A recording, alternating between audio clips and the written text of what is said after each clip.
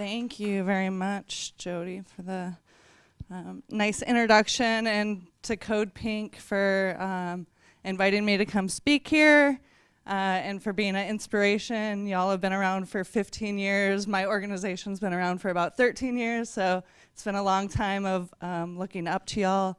Lots of supporters from CODEPINK. Medea's been a very generous supporter, and we thank you for that. So I do want to let folks know that we're changing our name from Iraq Veterans Against the War to About Face Veterans Against the War. And just the quick and dirty version of why we're doing that is because we've always been post 9/11 veterans. We've had veterans that served in Afghanistan, that served as drone operators, that served in other places around the world that are war resistors, and so we've always had this issue where the name Iraq Veterans Against the War didn't actually match up with our full membership, and so that's why we're making that transition, and we're excited to let you all know about that. The other thing I want to share is the work that we've been doing called Drop the Mic, as in military industrial complex. And so it's a campaign that we have been building for a while now. It was born around May of 2015 when we had an organizing gathering in Detroit. We're a membership-led organization, so all of the decisions that we make take a long time to discuss, debate, and make decisions with a democratic process. But we've done that and decided to focus in on the military-industrial complex and thinking about how we can reclaim our resources from the military-industrial complex and drop the mic. And so, you know, I came here wondering, hey, have they figured out anything beyond what we have in these 2 years that we've been digging into this? Because it's so huge and it's so complex.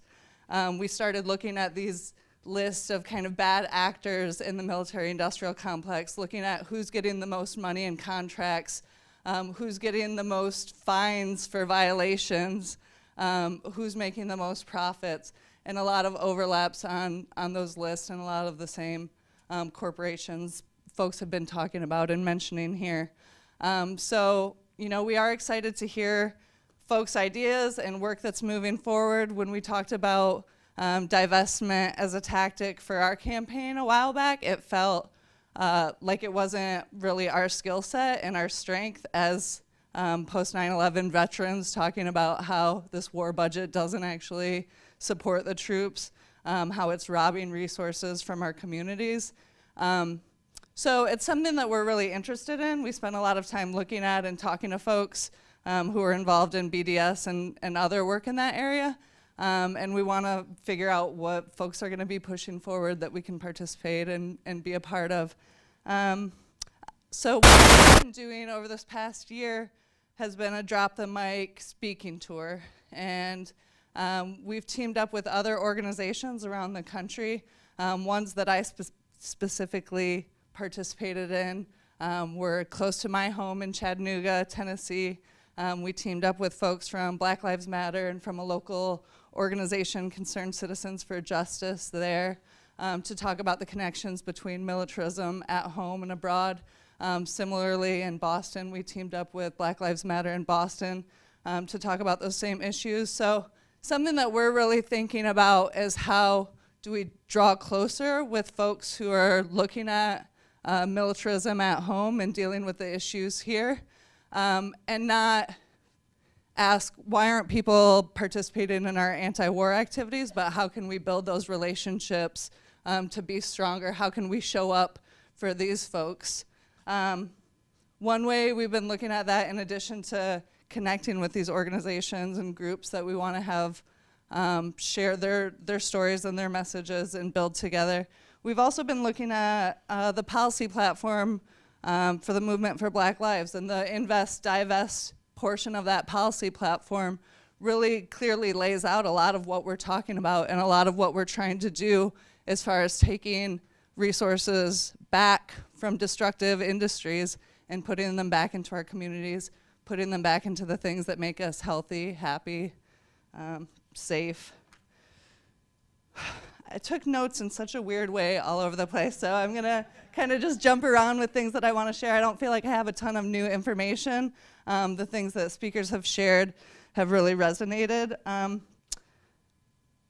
Some of the ways that we're looking at going after the military-industrial complex, we've been calling the 4 Ps of the MIC, and so we're looking at their profits, their political influence, their public image, and talking about the privatization of defense industries, which is really leading to the out-of-control profiting that's coming from this destructive industry.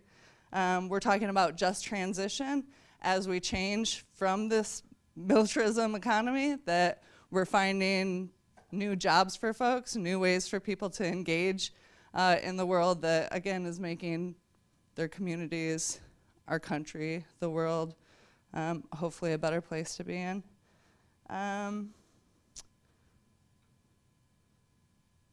Yeah, definitely the 1033 program was brought up, the program that sends military equipment down to the local level. We found out in Colorado that even the child welfare service, I can't think of the name of the department right now, had one of the military MRAT giant vehicles, and we're trying to understand why that possibly could make sense. What reason there could be for that department to have a piece of military equipment. And it's the same across the country. It's in schools are getting equipment, weapons, ammunition passed down, and they want to use that equipment. They want to go out and practice with it, and they want to use it in the real world situations. People brought up SWAT. That's another area that there's been just exponential growth over the past 10 years, where now even small rural police departments have SWAT teams. It's pretty unbelievable. I'm going to wrap up so I can help us stay on time and still have some time for questions if folks are interested. But I think, you know, it's been clear to us working on this for 2 years and still coming to a point of where we're like, you know, there's all these different areas that we can chip away, that we can pull away support from the military-industrial complex, that we can build up support for community-based health, wellness, safety. But how can we get more concentrated, more unified on how we're doing that work together? And so I'm really interested in building with folks and figuring out how we can do that in a unified way, in a way that has a lot of impact and really shifts the resources in this country. So thank you all so much. I appreciate it.